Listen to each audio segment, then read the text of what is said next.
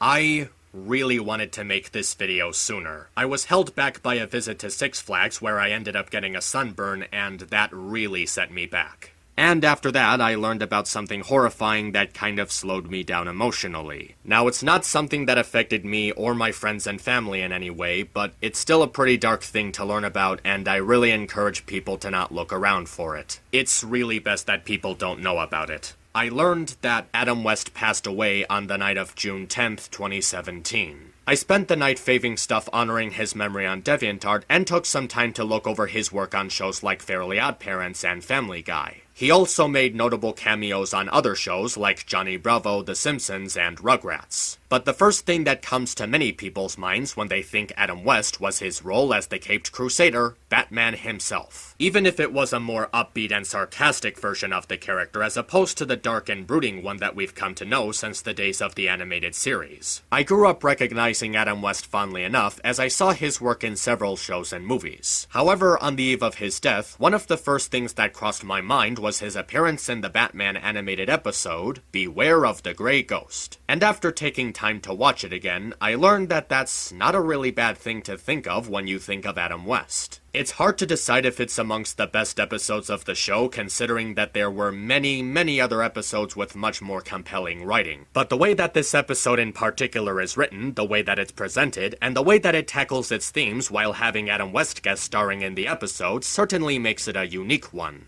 The story is that Batman is trying to figure out the mystery behind a series of bombings that are occurring in Gotham. He soon learns that these bombings have the same pattern as what he saw in an episode of The Grey Ghost, a show that he watched as a child. Desperate for clues, he tracks down the original actor named Simon Trent, played by Adam West himself. Simon is struggling with his feelings regarding his fall from grace as an actor and what kind of toll fame can have on a person once the time of their relevance has passed on. Conflicted with the feelings that he's having, as well as this trust that he and Batman are forming in pursuit of this villain, Simon must help the Caped Crusader discover the truth behind the attacks while regaining his motivational spark. There's a lot of really good factors concerning the episode, one of them being the music. It has a very energetic orchestra throughout and mixes up its tone to properly convey additional meaning to each scene. The Grey Ghost theme in particular has a good ring to it, feeling like something that you would hear from an old superhero show. It can have a lot of heroic notes fitting the dramatic weight of the story's presence. The episode is also paced very well. It knows not just how to set up a good mystery, but also how to build it up as the story unfolds. It's presented in a way that gives the problem solving a sense of intrigue, showing the process of looking for clues, piecing evidence together, and tracking down people with a connection to the crime. Even taking little hints and making them an important factor in figuring out how to predict the attacks and who's setting them up. It also has moments of suspense that are actually very effective at catching the audience off guard. Some of these elements may be familiar for this type of story, but the episode still shows them in a way that feels refreshing, even for the time this episode came out. It eases into each trick that it uses, effectively creating tension and raising the stakes. And even as it approaches the climax, it maintains a balanced sense of tone. From the way it begins with a charming segment of Brooch watching the Grey Ghost as a kid to the solemn focus on Simon and his developing relationship with Batman, it's all a greatly put together episode. What I really love about the episode though is the characters and the development they go through. For one thing, this episode of the show portrays Batman, or Bruce Wayne, in the light that is very rarely seen from the character. Instead of portraying him as a brooding force struggling to find happiness in his life fighting against crime in the name of vengeance for his parents, we actually see him as a relatable everyman. This is a lighthearted view on the Caped Crusader, and it manages to present that in a satisfying way. He was an imaginative boy moved by the adventures of the Grey Ghost as a child. So much so that he based his entire persona, even the design of the Batcave, after the show. He sees Simon as an idol not because he was an actor who played a character he really likes, but because he's a person who inspired him, who encouraged him to be somebody, to do something meaningful with his life. Even as he sees that Simon no longer believes himself to be the Grey Ghost, he still admits he admires what he stood for, being a hero to others and making the city a better place. He doesn't take Simon's denial to heart, and he continues to think of the Grey Ghost as a symbol for what he's fighting for and what he represents. The episode also focuses on a simpler and innocent part of his life, how he was just an excited kid and how he and his dad bonded over this TV show.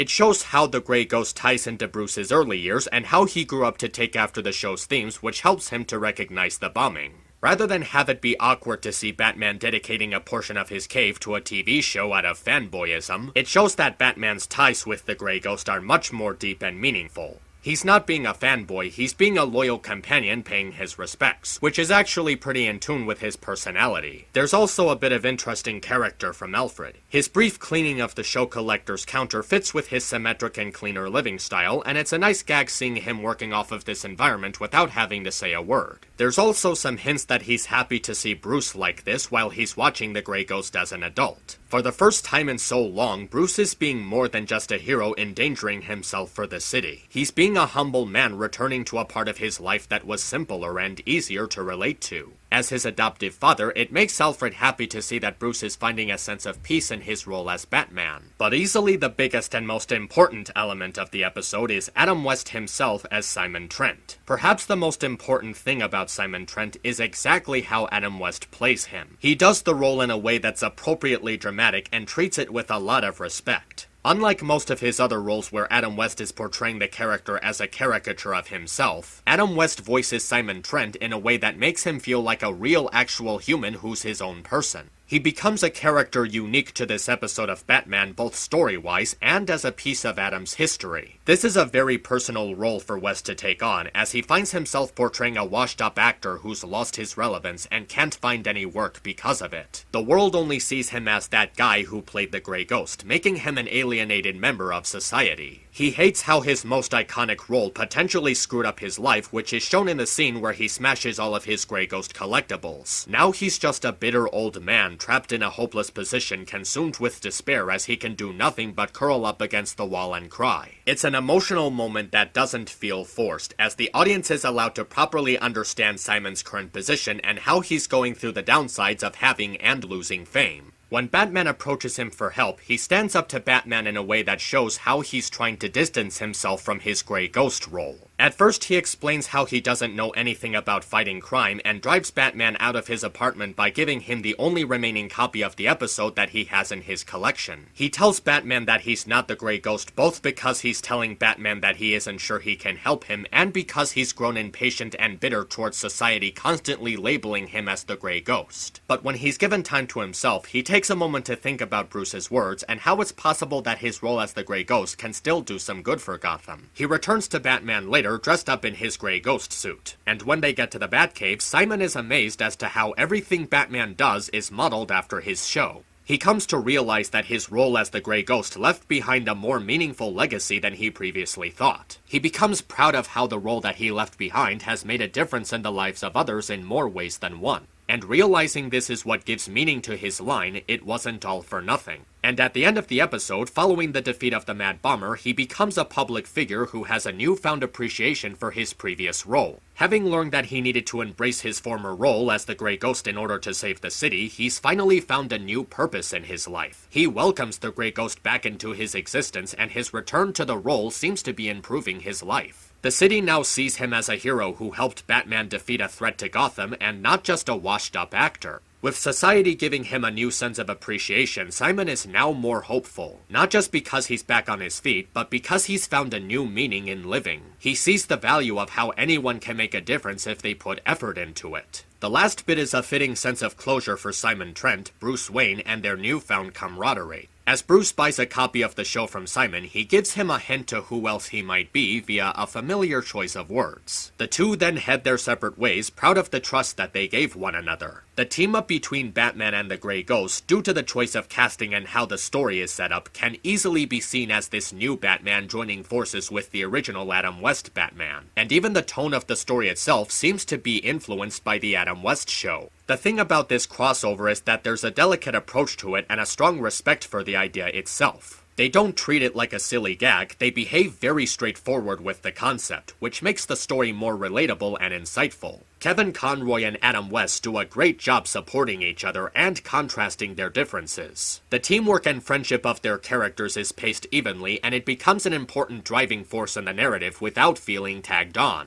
For the time that this episode came out, this was a unique idea, and it was approached with an honorable sense of passion. There are some other things that are worth noting too. Obviously, the animation comes to mind. Like many episodes of the show, this episode's visuals put a lot of detail into making the story look highly cinematic. The detail they put into shadows and the designs of the backgrounds feel like they have a lively sense of variety, making the settings feel more interactive with the characters and their actions. There's a good mix of color schemes too, along with a different number of camera angles that are put to good use. It really feels like you're watching a comic come to life, and it fits with the style that the series and its tone work towards. It may seem low budget at times, and a few designs do look off-model, but it's mostly a visually intriguing experience. The episode does have some loony writing, such as using a flamethrower by a public library, the Batmobile being unable to outdrive some toy cars, Batman being unprepared for a common situation, and destroying a city block and congratulating themselves for it. I'm guessing the writing is taking itself less seriously because of how it feels like an homage to the Adam West Batman, which actually works to this episode's advantage. It never gets distracted from what it's supposed to be by forcing any dark turns into the story, which actually helps to make this loony writing feel justified. It melts with the tone that the episode sets for itself, making it refreshing amongst other Batman episodes. The Mad Bummer himself isn't really interesting, as he just has no defined character other than going mad with power, and his motivation feel very out of line.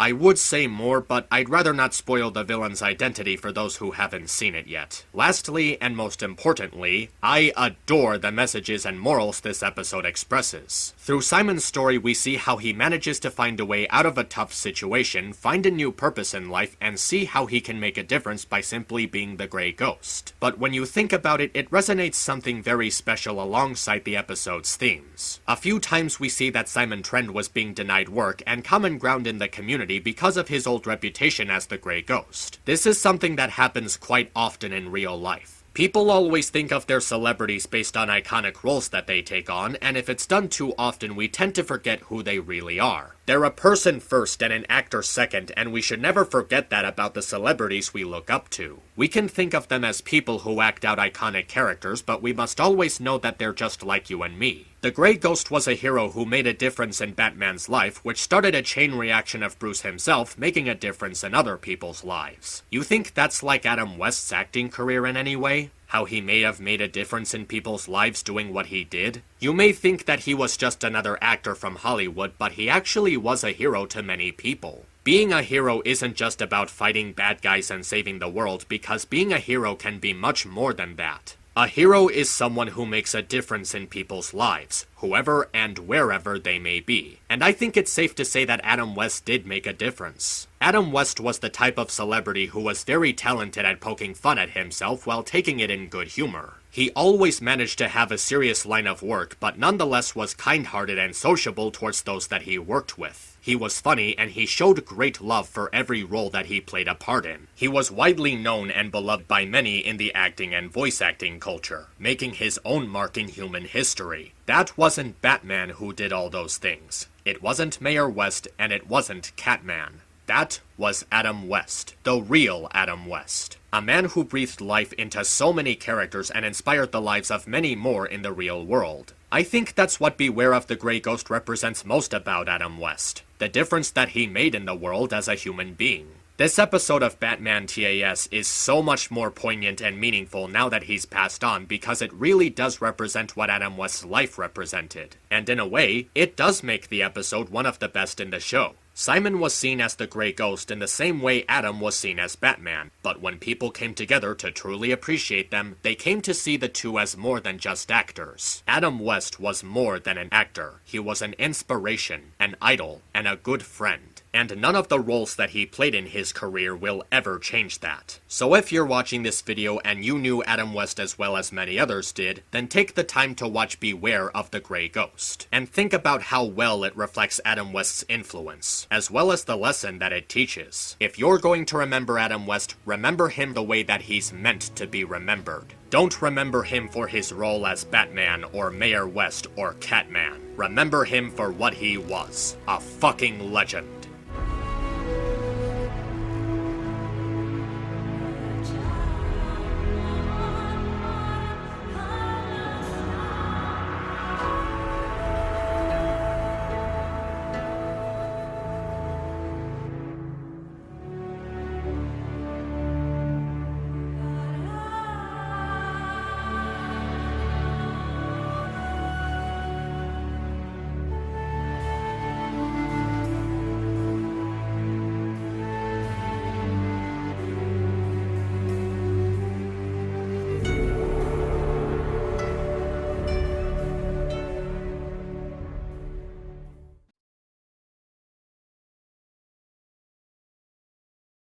Nobody messes with Adam Wee.